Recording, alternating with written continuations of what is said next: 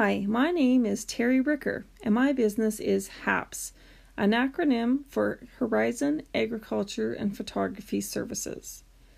I have always been interested in helicopters, but I knew as a mom and a wife living in rural Saskatchewan, that dream was highly unlikely to happen, but it certainly piqued my interest in drones. I am a farmer and I farm with my husband Scott and our kids Paige and Luke. I love being my own boss as it allows me to work with my family as well as give me the flexibility I need with my health. I highly recommend to anyone with a chronic health condition or disability to follow their dreams. Maybe you cannot fit into the norm of the workforce, but you can make your own path that works for you. I personally have known for a long time that rural life is where I want to be. Marrying a farmer sealed the deal on that. The community support and knowing almost everyone you interact with is what I love. With agriculture, you always need to be looking into new and better ways to operate.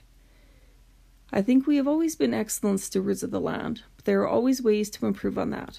With drone technology, you can diagnose so much about a crop, what nutrients it needs, if there are pests that need to be eradicated, and so much more. Taking that one step further, you can use this knowledge to maximize the benefits for your crop, while at the same time minimizing the effects on the environment. I had the dream to pursue the use of drones. The Community Futures Elevate grant definitely gave me the push to start. I began with getting my H.A.P.S pilot license. H.A.P.S stands for Remotely Piloted Aerial System. It is the newest terms that refer to what we commonly call drones.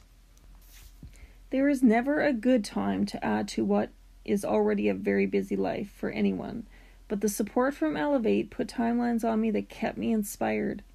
Also, Elevate connected me with invaluable resources like Ashley Bishop, who helped me develop my business plan. The world of drones is rapidly changing. I know even if I only utilize my training and experience on a very small level, it will have monumental benefits to our own farm, and I hope to expand services to others as well. My ultimate goal is to use a drone sprayer to eradicate pests in a very small area of a field before it becomes widespread. However, I could talk for hours about this, so I better wrap it up. Thank you, Community Futures, for helping me get my dream started.